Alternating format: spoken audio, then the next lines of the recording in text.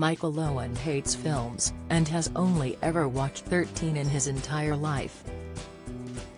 While many of us enjoy sitting down on the sofa to watch a movie or heading off to the cinema, the former Liverpool and England striker simply can't sit through them. Even his daughter Gemma Owen, who is currently on the small screen in this year's Love Island, is just as confused about it as the rest of us.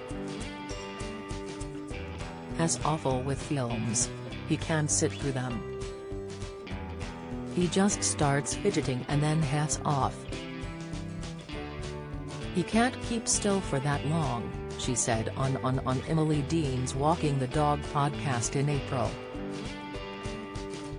When asked why she thought her dad had such a dislike of films, she added, "I don't know. As a weirdo is it he?" In response, Michael said, "I'd like to defend myself but I totally agree. I find it hard to switch off and you could be doing lots of things with those 2 hours. Get the news you want straight to your inbox. Sign up for a Mirror newsletter here." The shocking revelation first came back in 2014 when Owen sent Twitter into meltdown by announcing he had only ever watched 8 films in his life. After a long flight back from China, he tweeted, "Watched my 8th ever film on the flight home. Must have been bored."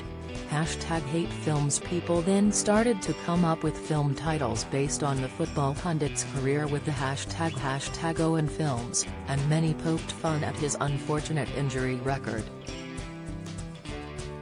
The suggestions included I Couldn't Bend It Like Beckham, Lord of the Hamstrings, Star Wars Return of the X-Ray, and Snow White and the Seven Owens. Within minutes the hashtag he created was trending around the world and people were desperate to know which films made his list. The original 8 were Rocky, Heat, Ghost, Jurassic Park, Cool Runnings, Seabiscuit, Karate Kid, and Forrest Gump. 3 years later, Michael revealed that he'd added another 5 movies onto that list and gave some scathing reviews of the flicks. This included 4 of the Rocky sequels and spin-off movie Creed, which is one of the only recent films that made the list. "I haven't watched many films. I've seen all the Rockies to be fair, so that's 5. There's a 6th, is there? Didn't know that.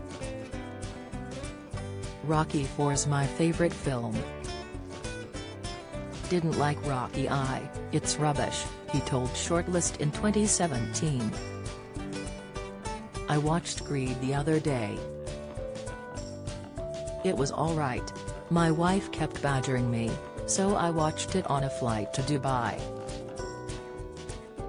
I'd have preferred a good documentary, to be honest. I like factual stuff. I don't like being kidded by anything." Michael explained that his major issue is that he is constantly thinking about how many takes a scene took or whether a stuntman was used. He claimed Heat wasn't great and he preferred Ghost, which he saw when he was 8 years old because his older sister had been watching. Owen also explained he was forced to watch the first Jurassic Park on 2 occasions while he was a young footballer and found it painful.